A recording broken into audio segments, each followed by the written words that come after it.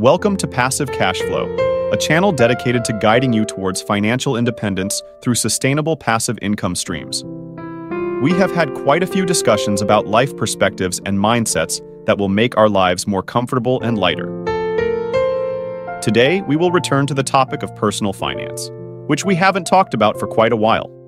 In today's episode, I will share with you some common mistakes in personal financial management that many people often make. These are also experiences that, if I had the chance to go back in time, I would really want to share with my younger self. Oh, the other day, I shared a short story about my assistant.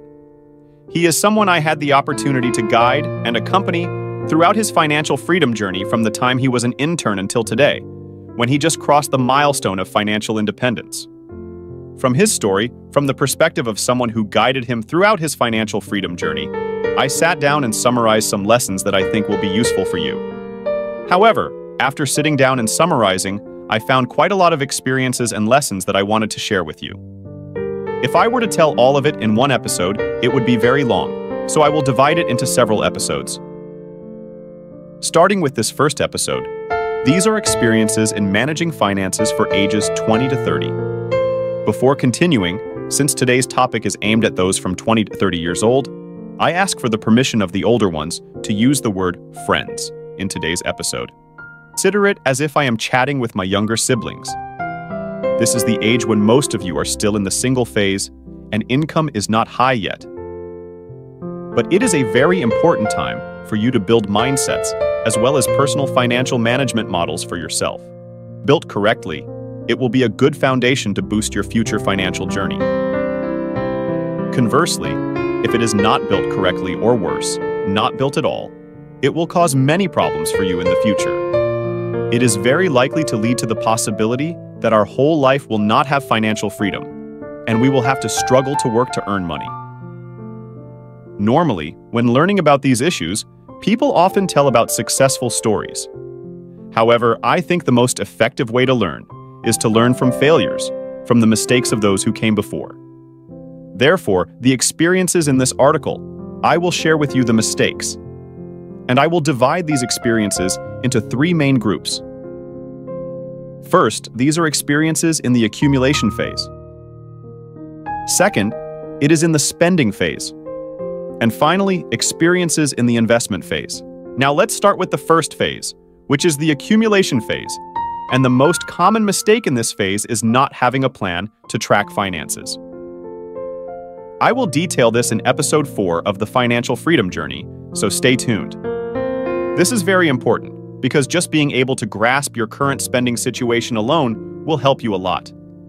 It will give you a picture of how much your current income is, what your minimum spending is, and what your standard spending is. Knowing these numbers, we will have a foundation to start the next activities, such as how to expand additional income, which I will detail later, and more importantly, how to optimize our spending activities, identify which expenses are necessary, which expenses are unnecessary to eliminate them. Because after all, the most basic foundation of the financial freedom journey is to maximize income and minimize spending. If we do not have an overall picture of the income and expenditure situation, it will make us easily fall into the situation of spending as much as we have. Note that the most important thing is not how much money we make, but how much we save. There are people who make a lot of money, but then they also spend it all, and the end result is still that they spend all month. But there are people who make much less. But thanks to tracking and financial management methods, they still have a surplus to save. So that's the first mistake. That is, we do not track our income and expenses. The second mistake that people often make, which I also often repeat, is getting caught up in bad debts. The most typical of these bad debts is credit card debt. The reason is that its convenience creates a state of shopping where we don't feel like we're losing money. So, for any item, we just swipe the card and it's done. The money is still deducted from the system, but the feeling when we shop is that the money does not leave our pocket. This is a trick that banks use to deceive our brains to stimulate spending activities. Therefore, when we get into debt, the bank only requires us to pay a small debt called a minimum payment, and the remaining debt can be deferred to the following months. But of course, this will come with an interest rate, and these interest rates are usually not small, and it is a bad debt. Also, precisely because of this convenience, many people have fallen into credit card debt. According to statistics in the United States, on average, each American owes more than $6,000 in credit card debt. These are just average numbers, and there are many cases where they owe teens of thousands of dollars. Therefore, credit cards are a very dangerous thing. And of course, if you know how to make good use of credit cards, they also have many advantages. For example, if we pay on time, it can be seen as a way for us to occupy capital for a certain period of time, without having to pay interest. In addition, we can use it to accumulate points, and its biggest advantage is to build financial credibility for those who are just starting out, which in English is called a credit score. However, it is a double-edged sword. If we don't know how to control it, credit cards can easily lead us into bad debt. Therefore, for those who are not confident in their financial management skills, it is best to close all these credit cards. Later, once you are used to controlling your spending, then you can consider reopening them. The next mistake in these stages is not diversifying our sources of income. I also mentioned the concept of diversification in the investment episode of the Financial Freedom series. But usually, when it comes to the concept of diversification, many people only think about the investment phase, meaning diversifying their investments, but few people go to another aspect that also needs diversification, which is income. In fact, this is very important, especially in the beginning phase. The reason is that at this early stage, you often feel that you already have a main job, consider it done, and that main job becomes your only source of income. This is very dangerous, because if anything happens that makes the main source of income no longer available, such as the recent pandemic, then we no longer have any source of income to reserve. And doing so is like putting all eggs in one basket.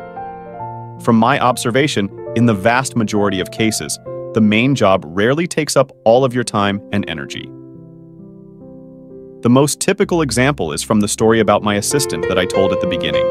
Before coming to work as my assistant, for a long time, he had a main job at a technology company. Outside of working hours, he also took on freelancing for some other projects, and on weekends, he even worked as a bartender at a bar. And that's not all. Whenever he was free, he would take his camera to take pictures and sell them on stock photo sites. Thanks to his proactive creation of multiple sources of income, combined with living very frugally for a long time, and combined with the right investment direction that I guided, it is not complicated, anyone can do it. It only requires one thing, that is patience. Thanks to all these factors combined, his financial freedom journey only took about 7 years, meaning it was much earlier than others. Through his story, we see that to get the sweet fruit, we must step out of our comfort zones. It is a choice, not fate. It's just whether we have enough determination to get up and work when others are resting, relaxing, or not. That's the third lesson. We must diversify our sources of income. Try not to stop with just one source of income. There are still many other lessons in this savings phase. But if I say it all, there won't be enough time to continue the next parts. In another episode, I will come back to continue sharing more experiences in this phase with you. Now, let's move on to the common mistakes in the second phase, which is the spending phase. And the first and most common mistake in this phase is that we spend on things that are not worth it, things that seem wasteful. This often happens when our income phase begins to increase. At this time, money also starts to become more comfortable. So you also start to have a habit of rewarding yourself with a series of toys that mostly are not really necessary. There is a concept to indicate this behavior. People call such actions colloquially as trying to keep up with the Joneses. For example, you are driving a normal car with no problems at all, but looking around, your friends are all riding expensive scooters. So when you have a little income, the first thing you do is take the money to change to a scooter to keep up with them. And this happens at all income levels. When you have a little more money, you are driving a normal Toyota car. When you receive some investment, you take the money to change to a Mercedes. But those are cases where you have income to buy, it is already wasteful. There are even more dangerous cases, that is borrowing to buy, and then hugging a series of bad debts into yourself. My advice is that we should not care about who is more precious than who. What matters is whether our spirit is comfortable or not. But now, suppose if we only consider the aspect of awe. You try to compare now. One way is to drive a shabby car like my assistant is driving, but in his hand, he has an investment package of millions of dollars. On the other hand, driving an expensive car, but behind is a mountain of debt. Every month you have to pay almost all the debt. So who do you think is more precious? Personally, if I were an outsider looking in, I think my assistant would be more precious. That's the first mistake, that we let the pressures of formality in society affect our financial decisions. The next mistake is that we spend on very popular activities, such as going for coffee or partying, drinking. This cost at first glance doesn't seem like much, but if accumulated over months and years, it becomes a very large expense. Now, try to imagine if you could save these costs and invest them. It would generate tenfold. So the waste in these areas is not that we lose $1, but really we lose 8-10. Of course, I don't mean to say that you should live like a monk, never going for coffee or meeting friends. But there are many ways that we can protect ourselves from these costs. I'll give the first example with the simplest way. That is, we should set aside a separate amount for this. For example, every month after receiving your salary, you pick out 1 to 2 million or so, depending on your income level. Put it in an envelope, spend all of it, and then consider that there is no more money to go for coffee, drinking anymore. Next month, if you have money to put in the envelope again, then continue to party. The second level is a bit more complicated. That is, you try to sit down, analyze what the root of these activities is, and then think of a way to still get those core values, but it costs less. For example, if you like drinking coffee, instead of going to a cafe, try buying coffee to make at home. Or if you like drinking coffee because you want the atmosphere of sitting with friends, then try inviting a few friends to your house to drink coffee together on a weekend morning. Who knows, it might even be more interesting than going to a cafe. Of course, these are just a few random examples that I thought of right now. Surely you will come up with many more creative ideas than me. The main point I want to make here is that we analyze the root of each activity we want, and then think about whether there is a way that it costs less but still ensures those values for us or not. That's the second mistake. That is, we spend too much money on drinking and coffee activities. The third mistake, which is also a very common practice at this age, I call it the costs of dating. First, my advice is that at this age, if possible, don't date at all. Try to focus on your career and building your own finances. Because I assure you that once you have built your career and finances, your future love path will be much wider.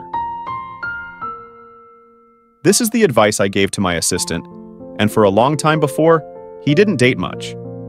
He focused entirely on his work and building his finances. As I mentioned earlier, he worked continuously, so where was the time to date? Recently, he has a girlfriend, and you try to think, with the solid luck in life, in finance at present, how interesting he would be. Of course, here I don't mean to say that the girls come to him because he has a lot of money. But there is a fact that, even for girls who are not greedy for money, who doesn't admire a self-made millionaire with a lot of life capital and interesting stories. That's the advice I gave him, but I understand that it's strict advice and few people can follow it. Therefore, for the majority of you, if you love, it's okay.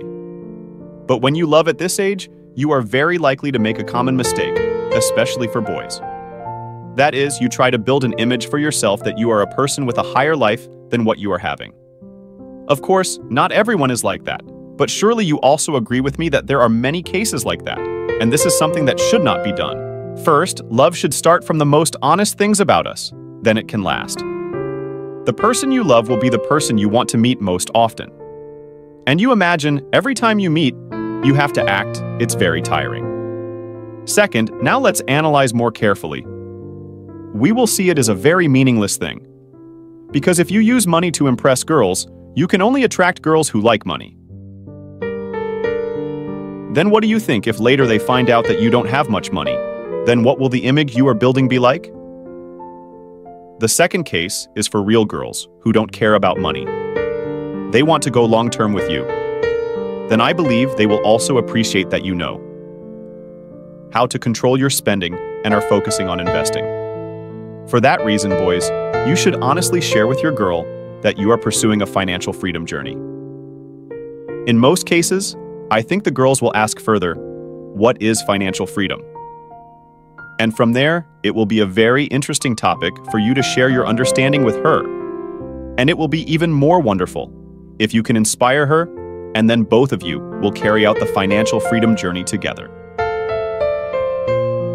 Then I believe it will be a very solid foundation for the future family of both of you.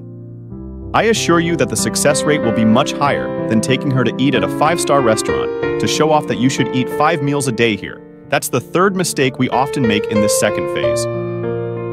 Like the previous parts, I still have a lot of experience to share with you in this phase, but I will save it for later episodes. So now, let's talk about the mistakes in the third phase, which are the investment phases. The very obvious problem is that there is no money to invest. There's a saying I really like, roughly translated as, success is when preparation meets opportunity. Certainly, in your investment journey, there will be times when you come across opportunities that you are sure that if you invest in, you will win. For example, you have an acquaintance who needs to sell a house cheaply because they need money urgently.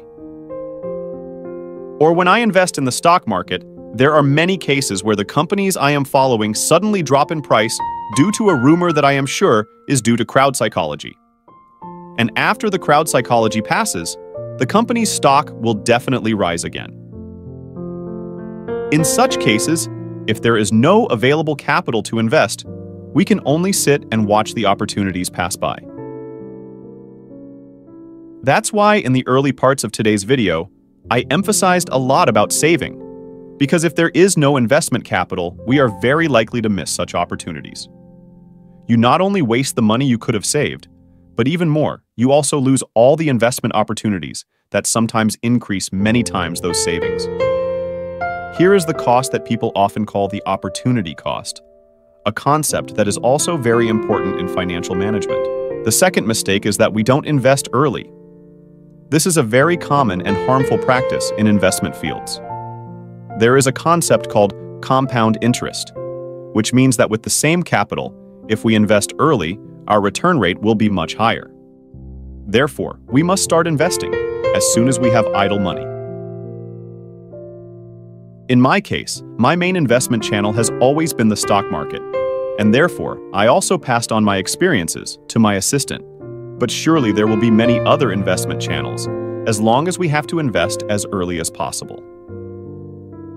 One of the key points to achieve financial freedom is that we have to make our money earn more money for us. Don't let the money sit idle.